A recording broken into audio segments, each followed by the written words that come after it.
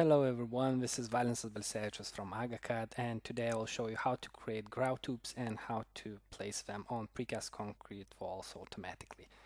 So for that I will create new family, and I will choose metric generic model face-based family template. So I will go to the left view and I will create a couple of reference planes.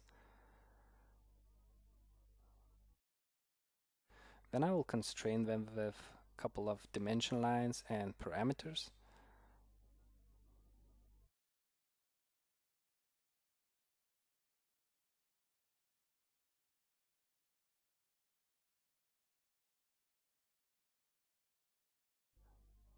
Then I go to create sweep, sketch a path.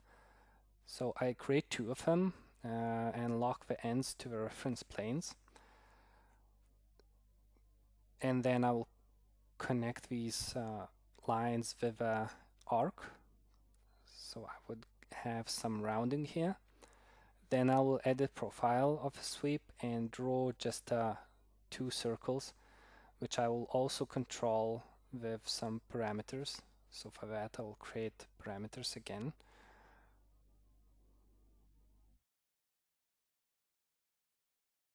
So finish the section, finish the sweep, and let's take a look. How does it look from the side view? Seems to be pretty good.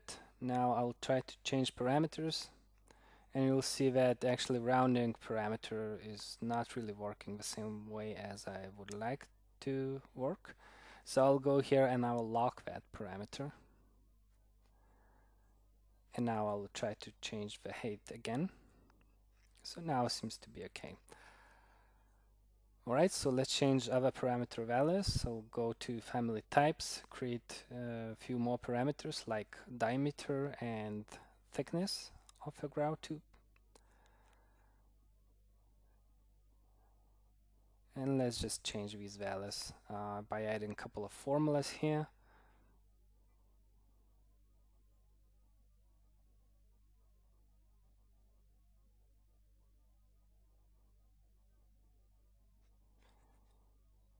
Alright, so I changed the diameter and also the distance to the side of the wall.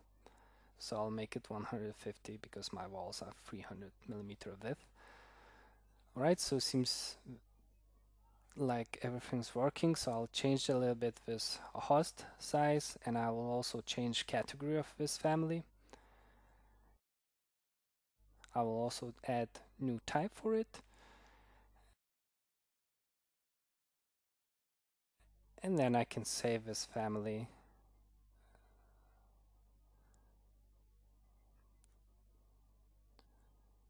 So just give it a name. So just load it into the project.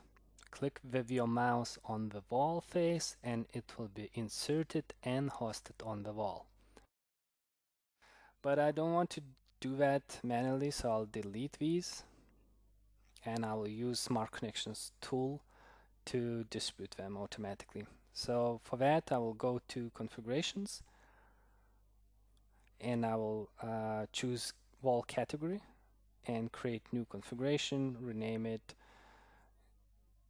grout tubes, then go to this tab because this one is for placing face-based details on the top or the bottom face of the wall. Here I will choose the family I have loaded, so I can pick it from the list or from the family and type browser. So I'll find it under structural connection category. So let's pick this family, select insert at the bottom, insert details, and then the layout rule, how it should be distributed. So by maximum spacing, and some start and end offset values should be added here. In other direction it will be just in the center of the bottom face of the wall. So I'll save this configuration, click on OK, and then just run it on a couple of selected walls. So just insert elements with selected configuration, insert, and here you go. So I have these grout tubes now placed at the bottom of the walls. The only thing that I don't like here, this one is just going through my window. So I improve my configuration a little bit. So I'll click on modify, go here, and I will add additional rule that I want to search for top and bottom faces. So actually I will be looking for the solid depth. If there is enough space, this element will be created. If there is no space, this element will not be created. So I'll save it, update, and here you go.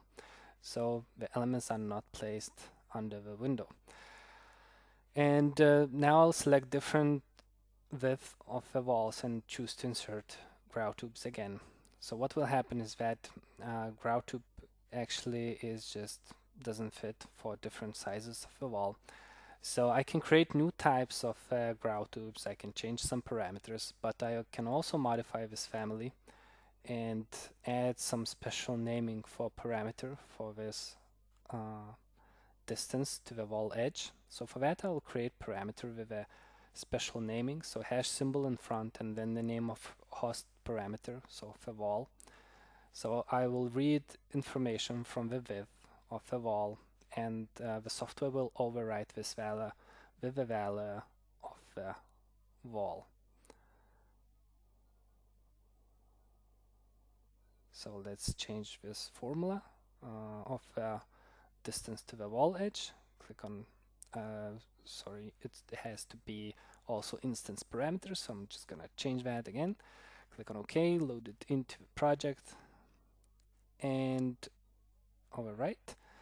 And now I will update actually all of them, and so the software will overwrite this value with the value from the wall. So that's why now this element just is extended to the side of the wall. So this is another feature of Smart Connections. You can automate that configuration even more by adding more families to be placed on precast walls like grout ducts, lifting embeds, plates or ferrules, and automate your projects even more. Agacad, building BIM together.